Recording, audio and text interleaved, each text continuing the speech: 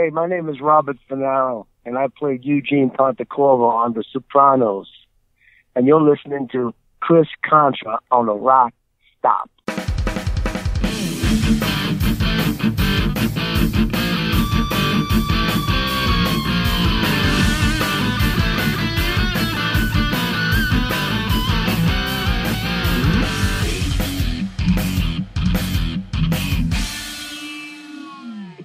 Welcome into the RockStop. Chris Contra here.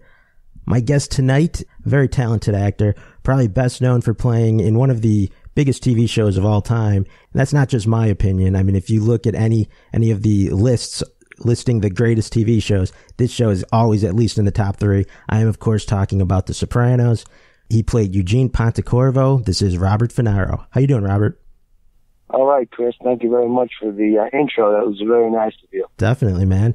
So great to have you here. And I mean, can you believe it? It's 20 years now since the show debuted. It's hard to believe it's 20 years. I mean, when I was working on the set, Jimmy Gandolfini would always say, in 5 years, this is not going to even matter.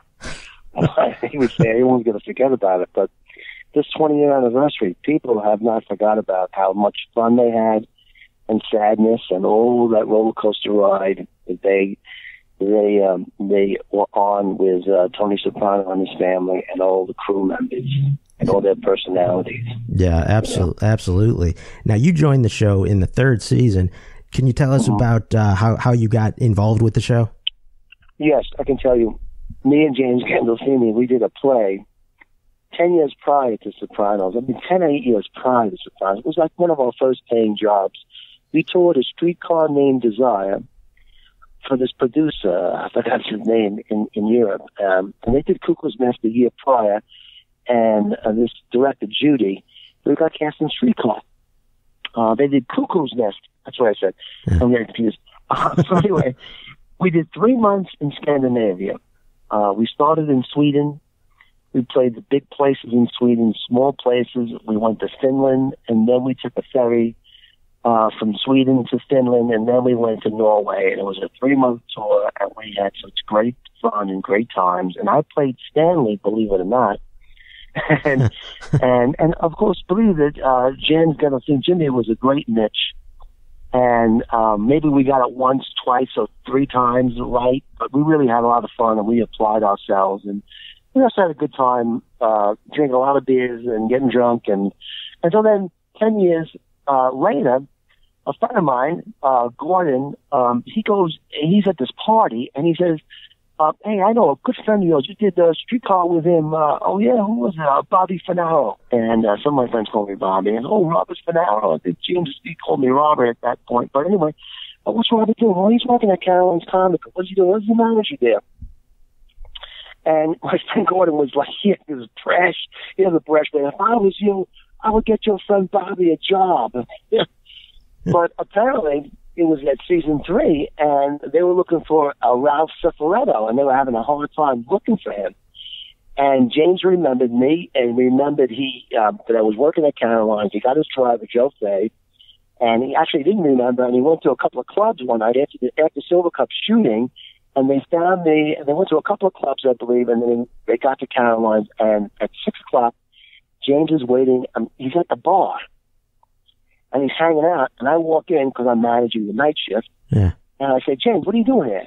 This is great, man. Congratulations on that. I run into him one time in Hell's Kitchen at the bar. We said hello to each other, and we may have got together one time with another friend to have some drinks and have a beer, and talk about what we did. But anyway, we had really broke up our relationship. I mean, not broke up, but we had, and not. Together, as friends, we kept in touch. Right. So anyway, he tells me, look, there's a part on the show. I'd like you to audition. I can't promise you anything, but I want you to audition for this role. I said, man, okay. He says to me, have you been acting? I said, Chris, sure I've been acting. It was bullshit. I hadn't been acting for like 6 or 7 years. I was family. I was working, trying to make money to get my family going. I never gave up on the idea to be an actor. But the rest is history. I auditioned for George Allen Walker. He said, he can't promise anything. I booked the role of Ralph Cifaretto. I got that part. I was contracted. If you look at that season 3, I'm in the front credits.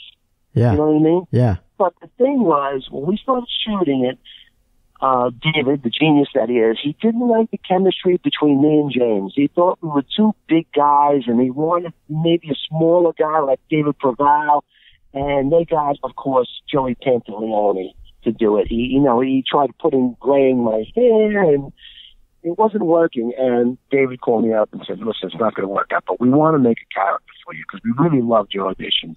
Wow. We're going to call him Eugene Pontecorvo. And what is this about? What is he about? We'll do it like old TV. We'll do it as we go along. We'll make you one of Ralph's crew members. And the rest is history. And it was really good because it was my first professional job. And I really knew jack shit. I didn't know what a mark was. The AD, I forgot his name, was looking at the mark. He was looking at me like, yo, open this up. When I first was Ralph. So there was a lot of inexperience I had. But then I had my apprenticeship on the show, and it was terrific to have that kind of apprenticeship and develop that character. And, of course, culminating in Numbers Only. That was really the apex of the experience. Your breakout episode was also your last episode. Yes, correct. Yeah. But I was happy, Chris, about it because, before then I was known for the Snapple bottle, that fucking crazy Eugene snap. And he hit that guy over the head, yeah. little junior over the head with a Snapple bottle. I call Compitato now, who writes for the Deuce. But the thing is that, I'm a real theater actor too. And I remember some interviews with Brando. And Brando said, I could have been a continuous speech on the waterfront.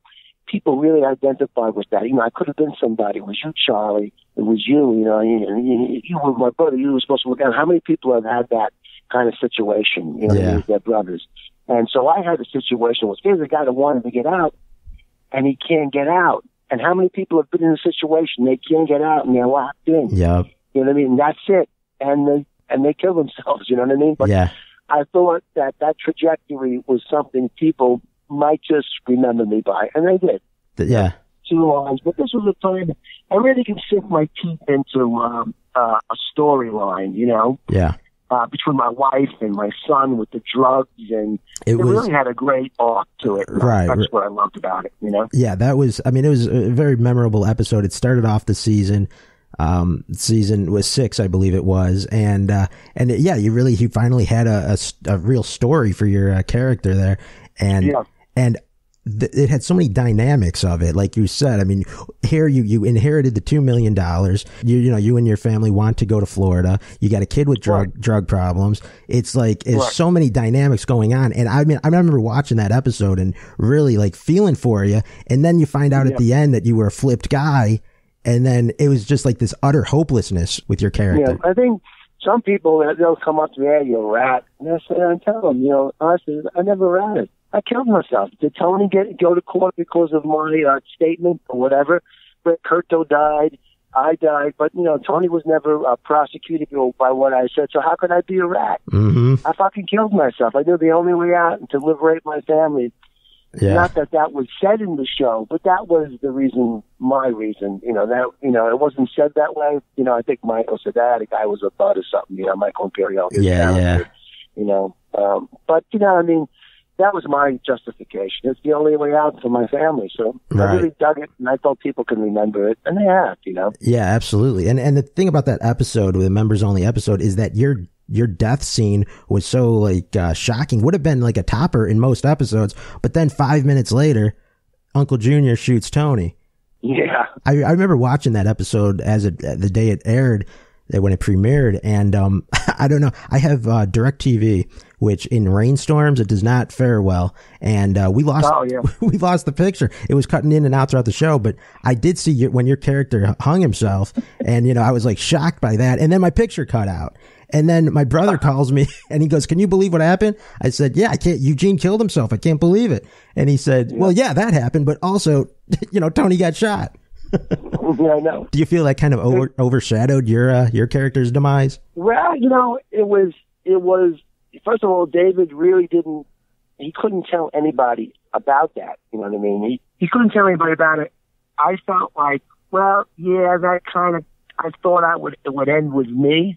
Yeah. But it was a really surprise to me because I didn't know it. I didn't know that was going to happen. But they had a whole season to do, so right. It was understandable. They had to continue going on. I thought it was, it was a bit of a letdown, but not too much because I did what I had to do, Chris. Absolutely. I was happy to do what I had to do, and just to be remembered, not just for a crew member that had some sort of trajectory. Right. Joe Gandolfini had the gay trajectory, which he asked for, by the way. He thought about it. I thought that it was just a little bit too much. It was. Yeah. Yeah, I don't know. I don't know how many people liked it. Really liked it. I thought the initial moment where you found out that he was into that was quite shocking. But I agree with you. I think it did go on for much too long. Yeah. Yeah. But so after I love Joe Gandolfini. He's a very nice guy, a very nice man, and I was happy for him that he had that. Yeah, right. At least he had his own story, had a storyline like that. Yeah, yeah. So after you left or got written off the show and everything, did you keep watching it? Sure, yeah, of course. You keep watching it. You want to see what happens. You know what I mean? And were you a fan of it? Great actors, Junior. Oh yeah, I mean, yeah. You look at TV like these days. Everybody, with the Netflix and DVR and stuff. It seemed like that show was one of the last shows where people knew on Sunday night, to be in front of your TV. Yeah. Oh yeah, you want to be in front of your TV with that. Yeah, so you watched the show before you were on it as well, right? You enjoyed it? Not avidly. I did watch it, but I wasn't a gigantic fan of it. I was just trying to make ends meet. You know what I mean? Right. I didn't have a lot of time to with my children and everything, but I knew that James was really successful. But I didn't really jump on board until I started acting in it. Yeah. And saw, wow, what a show this is. It really is tremendous. Yeah, absolutely. And then you're talking about James Gandolfini, the late great James Gandolfini, and it really shows his character as a person, that he would remember you and want you to be part of the show after, not speaking to him for, almost a decade or whatever it was. Yes. James was the kind of man who would send the elevator down for his friends. And that random act I'm so thankful and blessed by God that he did that for me. I always remember him by that. Now, after that, we became friends and better friends. But, the only thing I really regret is that I didn't really reach out to him. I reached out to him for some things like, to help me out with his agent and stuff like that. And, but the thing is, when you have that kind of success, and I tried to figure this out, sometimes I'm on my bed, I'm thinking about him, and I'm saying, well, James has two lives. The life that he lived before he became Tony Soprano, and the life of Tony Soprano and that celebrity. Mm-hmm. Everyone before, he knew that loved him for who he was. Everyone after, they wanted something, and they really weren't genuine. Yeah. And James was like this. He knew the genuine people, and if you were genuine with him, and he felt you were, he invited me to his place on the Jersey Shore, invited me and my son to go see the Statue of Liberty. I would have reached out to him and said, hey, let's hang out tonight, let's chill, and he would have said yes. You know what I mean? And that's what I do regret that, because time had passed. Right. You know what I mean? Yeah. And he gave me every chance, and I did. Sometimes we did, but I should just did it a little bit more. What can I say? I loved him, and I'm so thankful that he was my friend. And yeah, absolutely. And then, people in Hollywood, I mean, the thing about The Sopranos, it seemed like a lot of Jersey. I mean, everybody was from Jersey, it seemed like, and everybody got along very well. And I don't think you get that same type of thing when, you reach the Hollywood echelon of higher, you don't get that genuine. I found out about that hierarchy, like, that was void on Sopranos. Everyone. James was so approachable. He would, he talked to an extra. And everyone felt the same way, like we're all family. He spread that love. Yeah. He was unique in that way. And now, when I got to do Law and Order, other things, I said, well, this is kind of weird. This is not like Sopranos. Yeah. That actor's hanging out by himself. He's like, he's kind of like got his nose in the air, like, you know what I mean? He's kind of a little bit arrogant and everything, Mm-hmm. But and never on Sopranos. Didn't matter who you were, you were going to be treated the same way, and that was the unique thing about it. Yeah. You mentioned earlier, like, there's James Gandolfini before the Tony character and then after the Tony, Soprano came into his life. Did he ever worry about being typecast at all? Like, I mean, clearly he was gonna be. I mean, that character was so, iconic, but did that bother him at all? Well, you notice that if you look at the credits, you see James Gandolfini's vocal coach. He had that put in there. I mean, I never spoke to him about it, but I noticed it because that was one of the things. He wanted to just make people clear that he didn't talk away, and he did. Yeah, right. He wasn't, but people would assume that he did. That's why I said James Gandolfini's vocal coach. If you look at the credits, every credit, his vocal coach, and it was true. That wasn't James, and he did have to break out of that mold. But James was very careful in what he chose to do. Do you know what I mean? Yeah. If he proved that he can be something more than just the Italian guy. I saw him on Broadway, seen him in Caveman when he played a real family guy without any kind of accent. He was terrific in that. So, but he did have to break them all. I think every Italian actor, if you look at like Bogey and if you look at Cadney, look, they had their, they had that wise guy period. I have been able to do it a little bit. The last thing I did was Sinner with Jessica Biel. Even though my last name ended in an I and a vowel, it's still, this guy was an upstate Italian guy. He wasn't you might say a bouillon, you know what I mean? He wasn't a Eugene. Yeah, you know? Right. So, yeah, I hope that answers your question. that does a good job of answering it, yes. Good. Now, to speak about David Chase for a minute, one thing I will notice about David Chase is that he was not afraid to go against the mold and piss off the fans in The Sopranos. He would do things that, the fans did not want to see, but... Well, any great work is somewhat autobiographical. I think Amalfi, it's like, I think what people identify with Sopranos because although they're not wise guys, they're people who are rich and have everything, but are miserable, and they're going to make everyone around them miserable because they're miserable, Yeah. And somewhat, Tony Soprano was like that, Yeah. They had everything, yet he had problems. And I think that it was autobiographical with David, too. And his life reflected Tony's life. They were somewhat similar I'm not saying, with David, with the therapy and stuff like that, but I'm just saying, they were similar in that way. The ducks and all that other stuff in the beginning episodes. They were human things that people could recognize. And David's a bit of a leprechaun. He's a bit of a gnome. He pops up and, on the set. And I worked with him on Not Fade Away with Lisa Lampanelli. It wasn't a very, very successful. And then I got really, really sick, and I couldn't finish the damn thing because I had part of my stomach removed. I had some bad illness, and that was sad that I couldn't finish it. They put a stand-in, for me, and I had a lot more stuff, and who knows. But, it was what it was, and I was happy to work with James again in that, Not Fade Away. I thought it was a good idea. Maybe fell short a little bit. Mm-hmm. But now we can look forward to the prequel, and that's probably a lot more autobiographical, something that he really, really knows, and he's more familiar with. Although the Not Fade Away was how he got to Hollywood. I mean, that was autobiographical in a way. That was his story. Yeah, right. I mean, how he made it to Hollywood. He worked in Northern Exposure, a writer and a creator, a producer. Yeah, David Chase fans will definitely want to check that one out. Not Fade Away. Yeah. I mean, you got to do what you do best. I mean, not everyone's Fellini, and not everyone's Stanley Kubrick. Yeah. You are what you are, and we have to accept the things that we can change. I mean, that we cannot change, and then change the things that we can, like Francis of Assisi. Right. Yeah. Now, you mentioned the prequel, the movie. I heard Gandolfini's son is going to actually play the young Tony. Michael is. Yeah. Yeah. So scary. My feeling is a little scary because although Michael is surrounded, I know Michael, he's surrounded by a lot of, we met and we hung out together. Not recently, not in his acting career. I know him way when he was a young man. Mm-hmm. Like he was almost a year younger than my oldest son, Thomas. Mm-hmm. It's a lot of pressure, you know what I mean? And I think he's insulated enough to know that.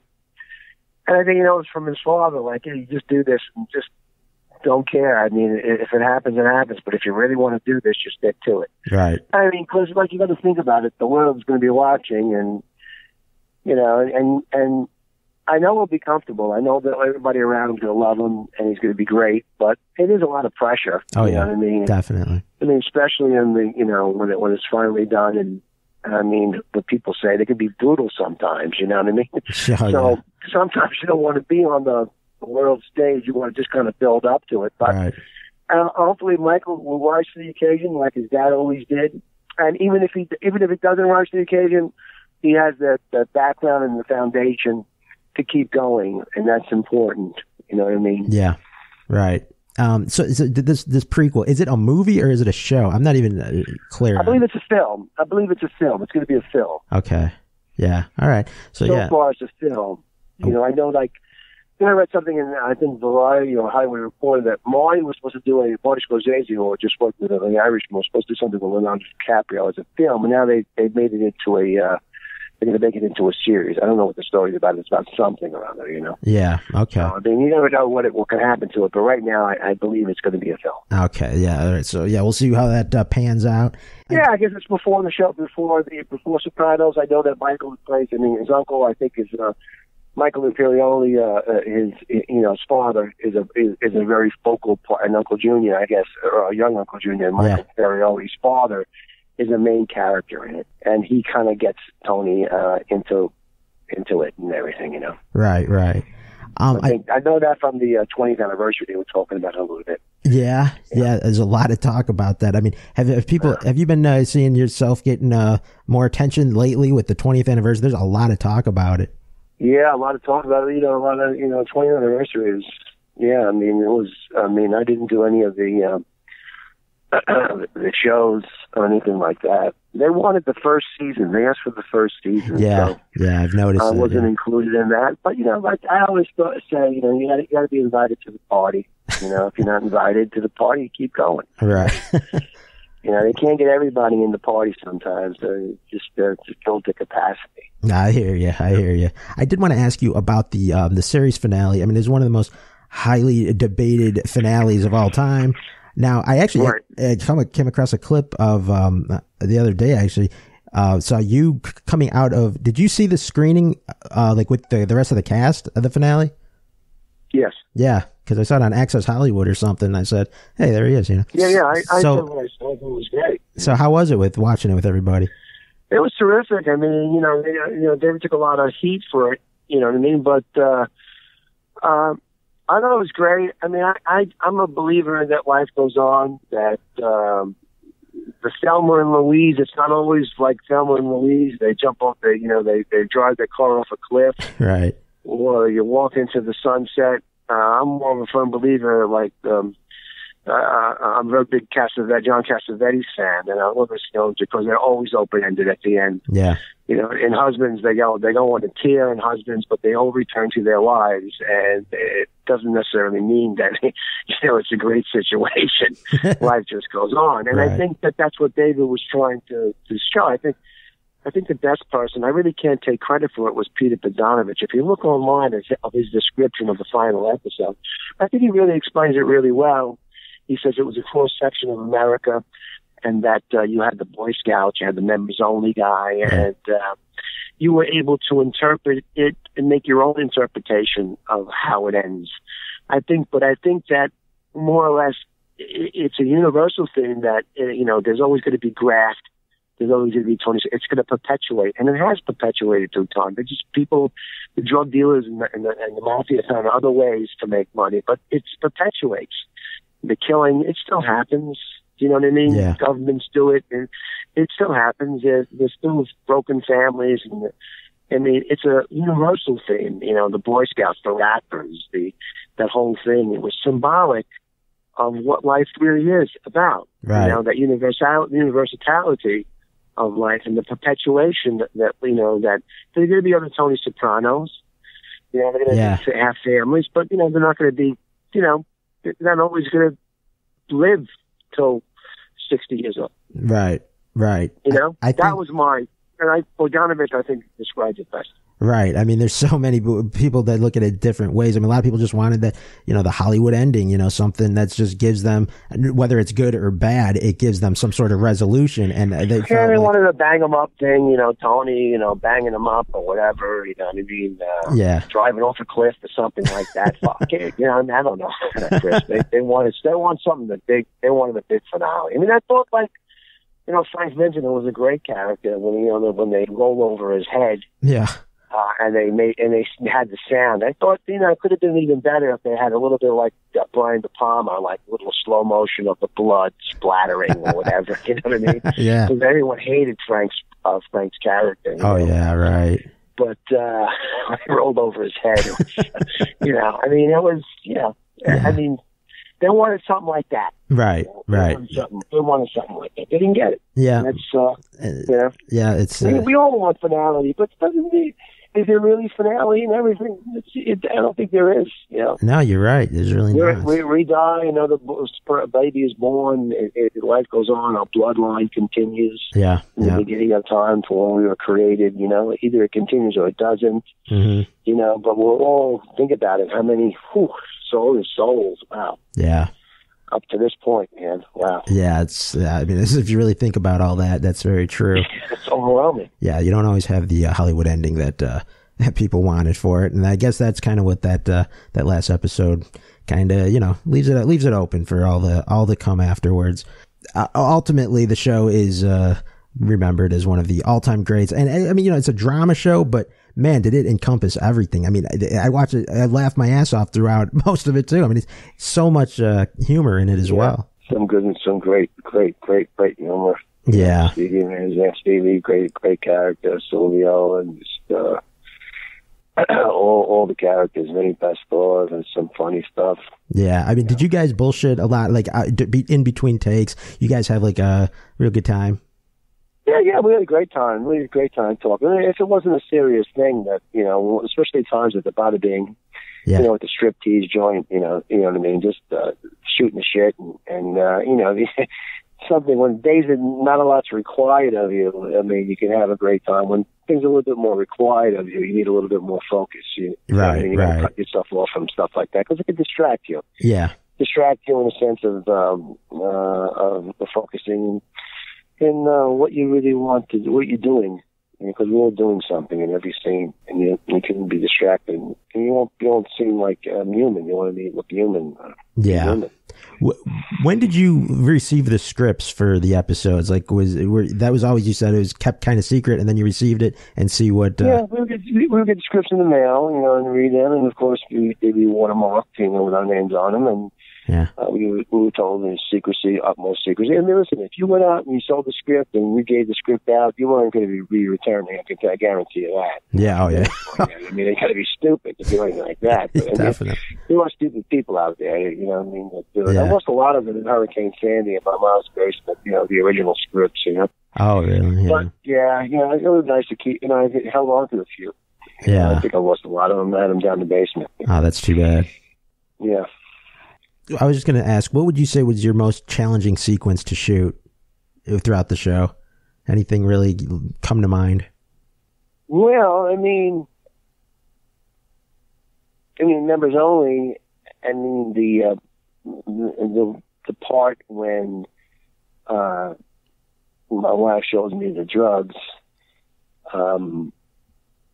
Originally, I felt that it should have a little bit more melancholy subtlety, and we had to do a little reshoot on that, to get him a little bit more affected by it. You know what I mean? That I was almost in tears. Yeah. My gut instinct was right.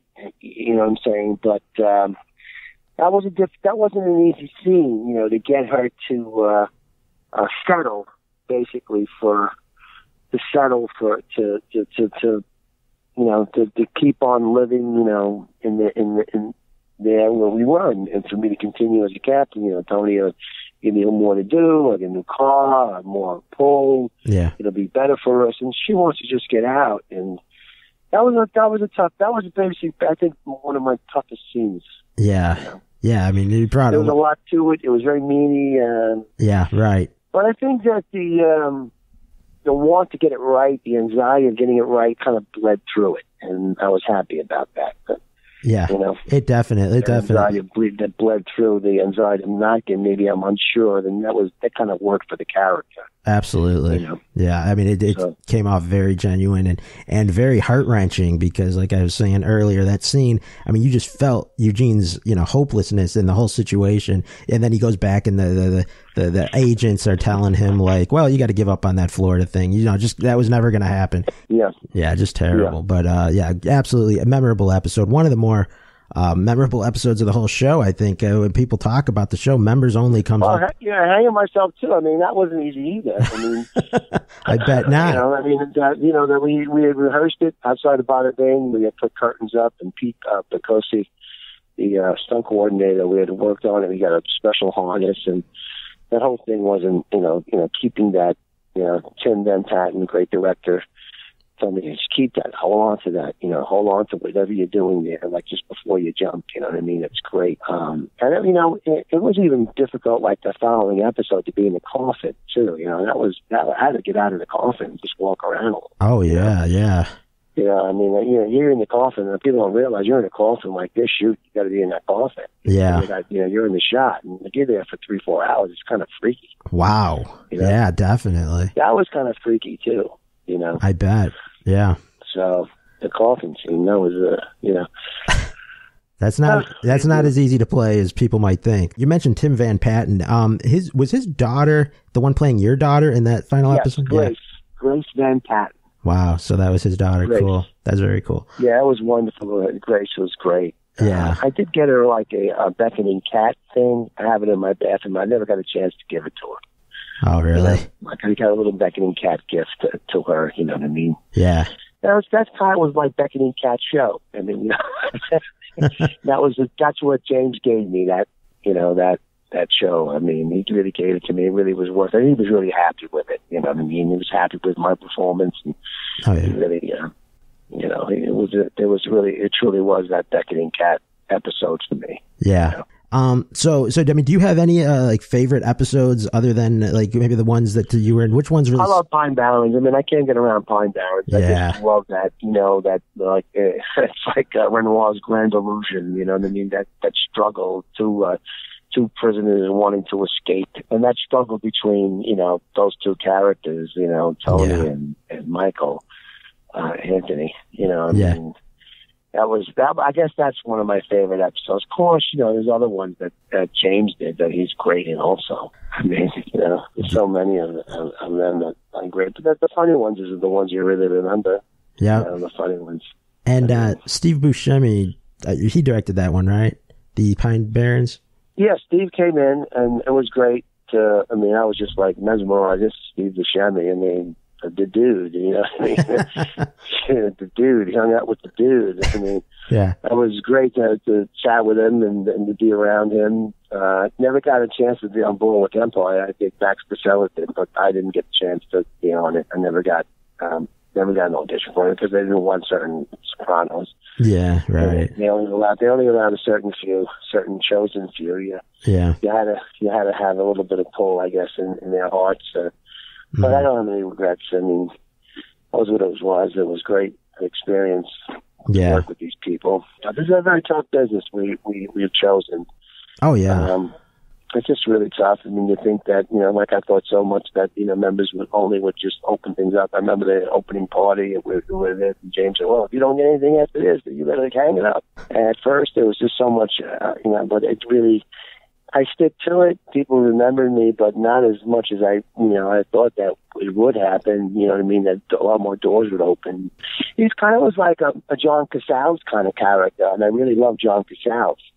I love him in Deer Hunter. I love him in The Godfather. Oh yeah. And I think I have that kind of vulnerability inside me, and I love that. I thought it might open things up, but it truly, it is what it is. Chris. Yeah, just keep going. I know what you mean, and it's such a tough industry. You never know where the next break's going to come or if it will ever come. but all you can do is put your work out there, and you do have a very nice resume. I mean, you're on one of the greatest shows of all time, and I do think you did show off some great acting chops in that episode specifically, where you did show that vulnerability, and it is something to be very proud of. I mean, whatever, you know. Well, thank you. Well, it has led to things. I mean, I did get a chance to work in vinyl. I didn't get Boardwalk Empire, but I got hired for vinyl, and that was great. Yeah, and Max got hired for vinyl. That was great to play beside Armengaro. Right. I thought that show had a lot of promise, and unfortunately, I thought it had a lot of potential, but I guess not. That's the weird thing about the industry, though. I mean, it's like it's good as something is, and as fans may even like it. It's for whatever reason does not continue on. So that's the unfortunate part of the. I thought it was a no-brainer. Rock and roll. Terry Winter writing it. Boardwalk Empire. I mean, I thought it was a no-brainer, really. But I think that the drugs. Probably Carnival, who's terrific, and he's an Irishman. I got a chance to work with him, an Irishman. The drugs maybe got a little out of hand. The music and I heard that Mick Jagger, he was because it was his idea originally. I believe he saw Casino. I was told, and he, of course, has a relationship with Marty, and they said, hey, this would be a great idea to do like a casino with the music industry. I think the musical end, the drug got into the way of the musical end, and to be quite honest with you, Chris, although you had Mick Jagger, I mean, there's no greater rock and roll historian than Steven Van Zandt. He is, if you listen to the Underground Garage on Sirius Radio, I'm not plugging in, but you'll find out about rock and roll, the backstory, what happened with the groups. Yeah. I mean, he was the go-to guy. I mean, I thought that he should be brought in as a part-time consultant, you know what I mean? Even directing it. I mean, I would have made him direct the episodes because Stevie, I mean, and he directs. I mean, people don't know. I mean, he's very genius writer too. I mean, and he knows about that business like the back of his hand. Yeah. I thought that could have been better if he was involved. But what are you going to do? It was Mick Jagger. And it's hard across the pond to direct, if you live here. And I never really saw Mick on set. Saw his son, Luke, who was great. Jagger, Jagger, that's his name, I think it is, Yeah. I thought he was great on the show, but Mick never really visited the set. Yeah, he wasn't as involved. I wasn't present on the set, Right. I think you got a great point of it, but bringing in a Stevie Van Zandt would have really made it something special. Yeah, well, I mean, Terry knows Stevie. I mean, they're good friends. But listen, it is what it is, and Marty has, Marty's, he's a boss. Marty's a boss, and he has a family, and I respect him totally. I mean, this is not Terry's show all the way. It was Marty's show. Too. Yeah. And then, hey, Marty, he's a genius, man. You got to go with Marty. I think he was somewhat let down by it being canceled. I was let down, and I thought it was good. Yeah. People liked it. It was, yeah. I liked it. I thought I was hoping it would go longer. Yeah. Absolutely. I mean, were you a rock and roll fan? I mean, for most of your life, you love rock and roll? Yeah, Beatles. Started with the Beatles. 20 cents, Brooklyn, going to Avenue X to buy the Beatles Rubber Soul in a hardware store with my brother. Yeah. I mean, 20 cents, we got a transfer. I still remember it going back to my place, a little apartment, listening to the album on one of those Victrolas that flipped out, flipped down, Yeah. You love rock and roll. I mean, Yeah, the British invasion. I mean, everything seemed to flip after that. Like, everybody wanted to get in a band after seeing the Beatles. Yes. Did you ever have any of those dreams? Well, yeah, a lot, daydreaming, but when I execute it, I'm not musical at all. I can carry a tune. I've done some musicals before. Yeah. I did Godspell. I mean, I've sang through some musical Godspell. I remember as one. I can call a song. I'm okay, but when it comes to that vocal range and having the musical talent, guitar, I don't have it. I mean, I daydream a lot. Yeah, man, I want to sing this at my sister's son's wedding. I sure am. We all do. But listen, I know myself, and that's one talent I don't have that. But those bands, I mean, come on, Don't Stop Believing. Man, I wish I could sing like Steve Perry. Yeah, right. Are you kidding me? That song was great. It was such a great choice. That was, absolutely terrific song right there. So I don't want to hold you too long. I appreciate your time here. This is Robert Funaro you're listening to here on the RockStop. But I do want to give you some plugs here, what you got coming up. You mentioned Space Cookie. Tell us about that a little bit. That's a one-man show. Going to be doing at Broadway Comedy Club on 55th Street and 8th Avenue. I believe it's April 8th. You can go to their website, BroadwayComedy.com. It's a friend of mine, Mike Bocchetti, and he's a terrific actor. He's along the lines of Daffy Duck, Abbott and Costello, and he's got an album now, a CD, a DVD, or whatever it was. He's online streaming. You look at Mike Bocchetti, and you can get a taste of his comedy. But anyway, it's about his 4 weeks in boot camp. He basically got kicked out of Paris Island, and it starts from living in Staten Island to going to boot camp to meeting friends to be called Space Cookie by his drill sergeant. It really is a funny roller coaster ride of a one man's journey. Yeah, I know Mike Bocchetti through the Artie Lang show. I remember he used to be the announcer. Oh, so you know Mike. Yeah. And he's a very funny guy. I enjoyed him on that show a great deal. Yeah, so think of Mike Bocchetti going through boot camp. He's like Daffy Duck. I mean, he gets into all these situations, but he's able to get out of them because he's just so innocent. Yeah. So innocent. Oh yeah. I could imagine. I'm looking forward to seeing that. So where could you see that? That's going to be at the Broadway Comedy Club on 55th Street and 8th Avenue, and you go to their website, BroadwayComedyClub.com. So this is a humble beginning. Okay. It might be, it is what it is, and we want to get started with it. So Mike booked the club, and I said, okay, I'll do it. I mean, I'd rather do it like a 2-week run, but we need the money to do it. We don't have it. Mm-hmm. What else is there? Yeah, right. Well, it's a start, like you said, and yes, Chris. I hope you come back. Come as my guest. Yeah, well, I would love to. My guest. I would love to. I'm not sure I'm going to be out that way anytime soon, but I will certainly. I will certainly link it in the interview here, and I hope anybody in that area will check it out because it sounds very funny. Thank you. On my Facebook page, we have the advertisement, not the Deer Hunter one. One of his friends, that is name. Made a new post, and I thought it was great with the military, the guns, and everything. It was just fucking great. Yeah, absolutely. Yeah. So if you guys are in that area, I will advise you to check that one out. So, all right, man. Right. This has really been great talking with you, Robert. I appreciate you taking the time and coming on the show here. And listen, Chris, RockStop, and thanks a lot. I really appreciate it. It's been a wonderful, chatting with you, and thanks for the opportunity. I really appreciate it. Anytime, man. This was a lot of fun. Thanks again.